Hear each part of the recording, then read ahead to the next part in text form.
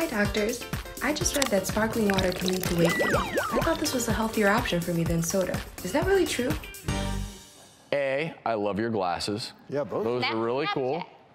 B, shockingly, there is some research out there that drinking carbonated beverages, including sparkling water, may increase the hunger hormone ghrelin. And there was an initial study done on rats, and then they followed it up on humans, and it showed an increase in that circulating hormone of ghrelin. And I drink a lot of carbonated water, and so I read this, and then I had to go look around for other articles as well. And there's also another article out there that says that if you drink a lot of carbonated water, it fills you up more so you don't eat as much. So there's some contradictory data, but this was, it was reinforced in a human study.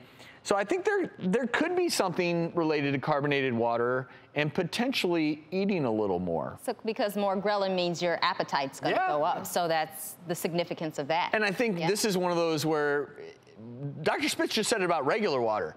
I think with all things in life, you start overdoing it because carbonated water, it's more acidic. Certainly, you have to, if you're drinking it all day long, you have to worry about your tooth enamel. They give you gas. But it's still obviously way better than drinking sodas or diet sodas. But I think this regular water still wins. Yeah, regular water is tough to beat. Yeah.